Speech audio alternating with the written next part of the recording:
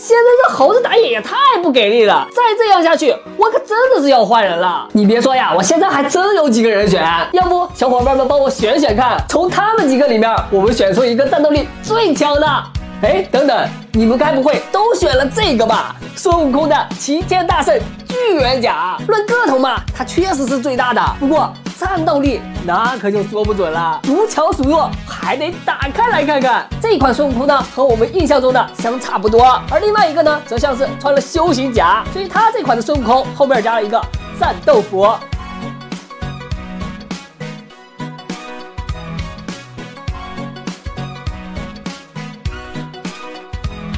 没有多长时间，路子也就把这两个给拼好了。如果你看过布鲁可的英雄无限动画小短片，那么应该对他们之间的关系会比较熟悉。其实呢，他俩原本的形态是叫一个孙胜的人物，这个戴着头盔的机甲少年就是他们的原型。而他的觉醒之后呢，则会变成两种形态，一个就是身穿战斗服的孙悟空，另外一个就是孙悟空的法相。这个形态我们就比较熟悉了，和我们传统印象中的孙悟空非常的相似。替换好手型，就可以变成手拿金箍棒的齐天大圣孙悟空，看起来也是威风凛凛。这个身穿战斗服、颇有现代机甲风的孙悟空呢，也有一个金箍棒，不过和我们刚才就不太一样了，它的名字叫粒子金箍棒，看起来仿佛就像是一把激光武器。而我们这个叫孙胜的机车少年，其实也不是单枪匹马，他呀还有一个非常帅气的座驾齐天飞车，这个流线型的设计啊，真的是非常帅。当我们把它的挡风玻璃竖起来，是不是特别像孙悟空上面的自己领呢？将我们的主角孙胜放在里面，这帅气的机车简直太拉风了。那么这辆机车它的可玩性也非常的棒。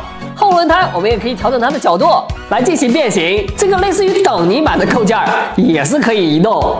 他们三个的战斗力我给大家排了一下，最弱的就是我们中间开飞车的孙胜，然后就是穿战斗服的孙胜，最强的则是我们的齐天大圣孙悟空。有小伙伴就说了，哎，你这是不把我们的巨猿甲放在眼里啊？他要是一出现，那绝对是战力的天花板啊！嘿嘿，搞错了啊，搞错了，小伙伴们。实际上，即使他来了，也只能排老二。不过呀，这只是动画里面的设定。